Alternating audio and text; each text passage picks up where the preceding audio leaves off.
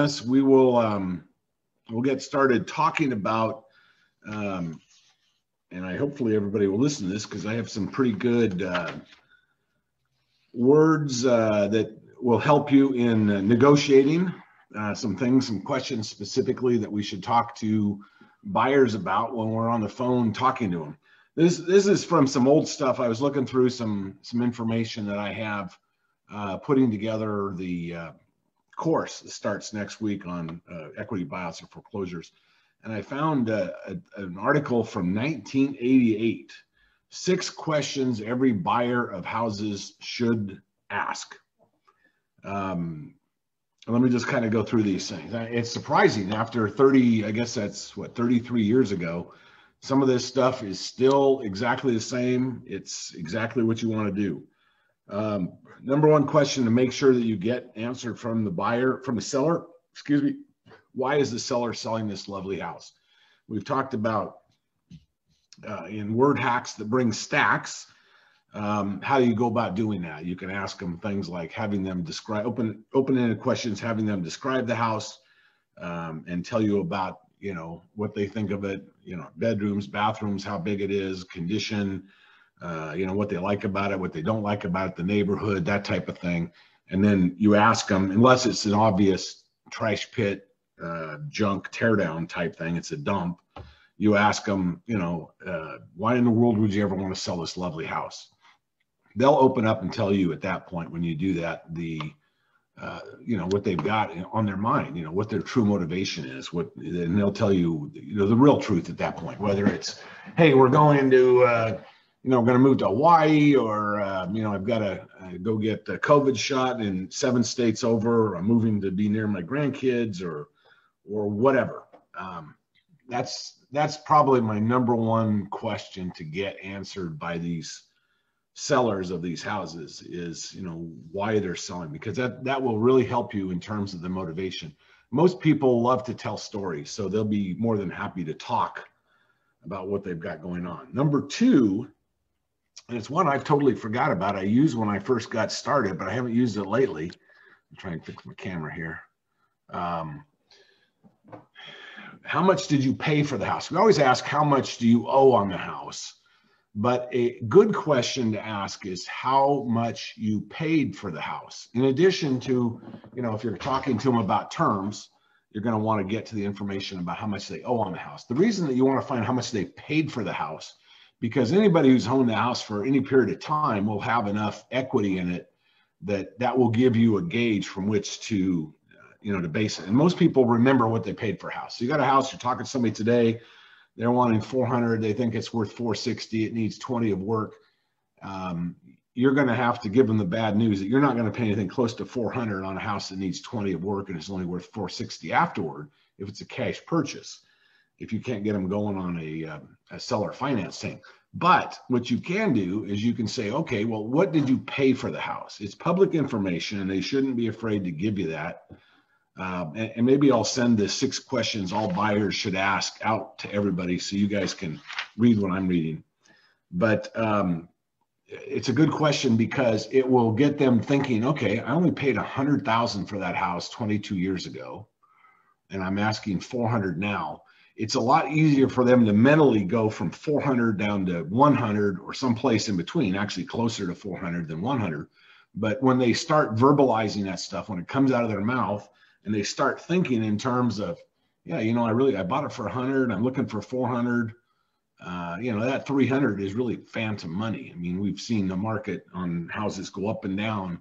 2 years ago or 10 years ago, that house that's now today 460 in value probably was 260 or 180 or something like that. And they had still made a ton of money when they bought it at 100 at the 180 mark. So it will make it a lot easier when you got to negotiate for a better cash price, not necessarily for terms, but even for terms as well, to not only ask them what they owe, but what they paid for the house. And how long have you owned it? And what'd you pay, by the way, for the house? And a lot of times they'll brag about it. Now, it'll also tell you if somebody's wanting 400 and they bought the house 2 years ago at 380, there's probably no room for them to negotiate much. And there is room for you to negotiate. You could get it subject to at 380 instead of 400. So it works whether you're going to do a cash deal or you're going to do a terms deal or a subject to type transaction with these folks, by getting them to verbalize that information. In one case, in the case of somebody wanting all cash, it helps you to lower the cash price you're going to offer. In the case of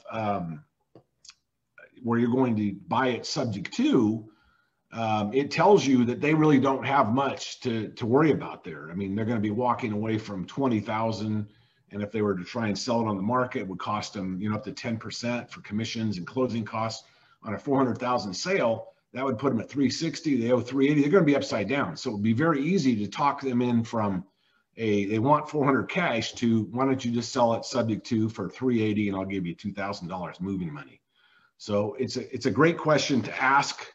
And you can get more information from that standpoint and more ammo that'll be better for you when you do your negotiations. We were looking around in Huntington Beach. We were walking a neighborhood and we spotted a house that looked like it was original from the 50s or 60s. We look it up and the same guy owned it. He bought it, I think it was like 1960. He paid, I think it was $22,000. The house is worth about $800,000 now, probably $650 in the condition it was in, or $550, something like that.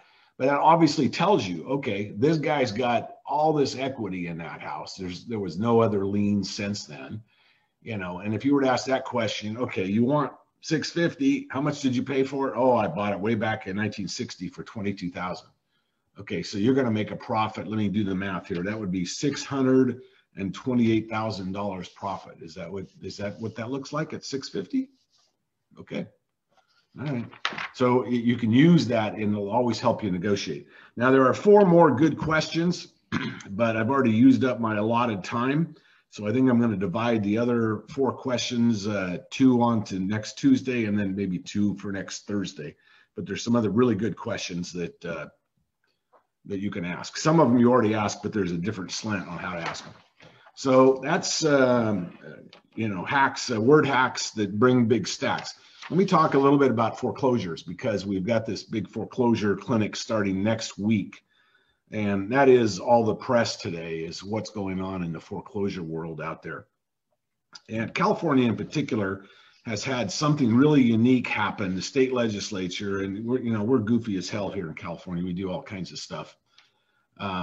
We passed a bill, California Senate Bill 1079. California Bill 1079 basically put a 45-day delay on foreclosure auctions so that, get this, so that the city or county can put a bid in that would get a priority bid over the regular auction process.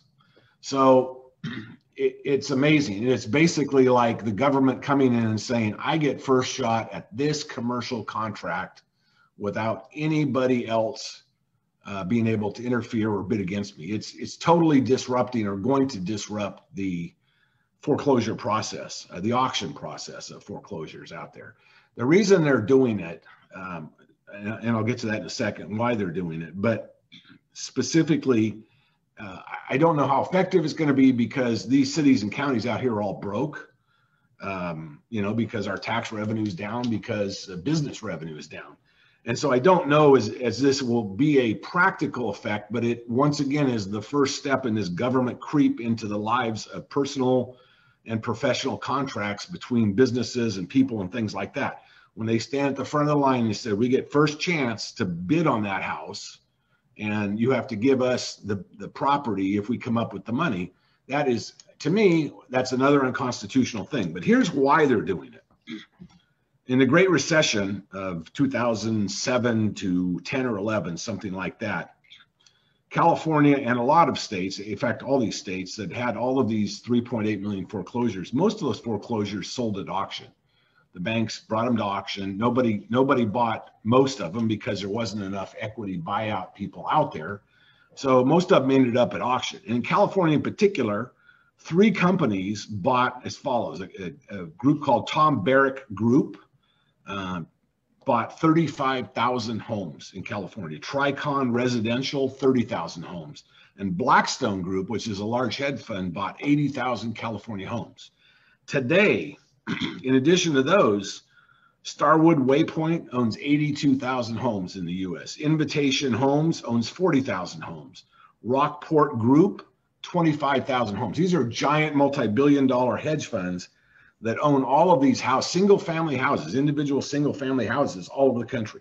American Residential, 52,000 homes. Silver Bay is the largest. I would think it would be American Homes for Rent, which is 52,000 homes.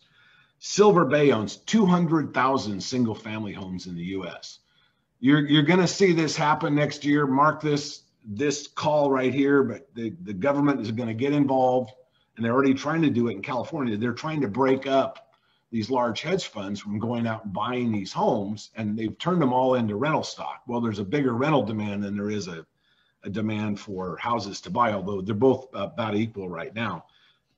But what that's going to do, and those guys all bought all their houses at the auction, right? They sent these college kids with a Bluetooth in their ear and bags of cashier's checks to all these auctions, and they worked the bids, and they bought home after home after home. A buddy of mine did this, and his quota was he had to buy 8 houses every day.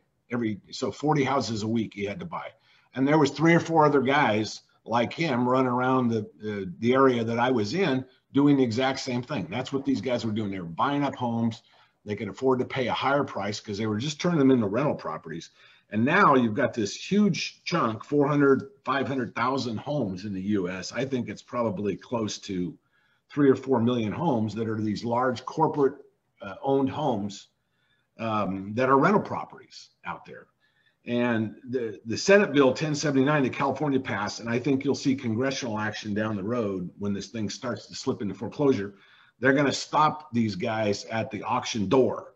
So the only play, if you guys want to buy these kind of houses, and there's a ton of them, to keep in mind there is more equity in houses today than there was in 2007 when this whole foreclosure thing started during the Great Recession. So on the average, each house has more equity, and there's more houses with more equity across the country that are going to be in default, is my belief, than what happened in 2007 to 11.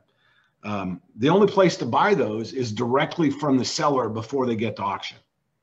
And the government has done us a favor by putting this forbearance agreement in place with the government loans, because it is stretching out the window for foreclosures. And it's going to make a nice, even pile of foreclosures that can be bought for potentially years on end.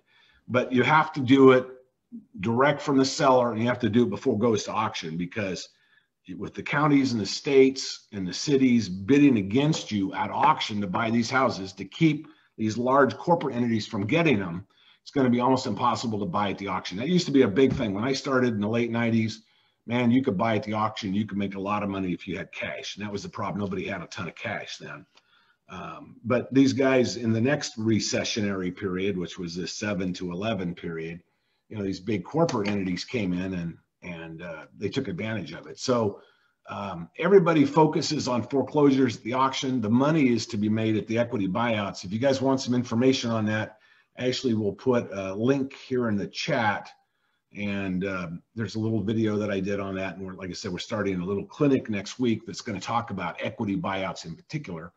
And we can use that to get you a little information and show you how to take advantage of that. So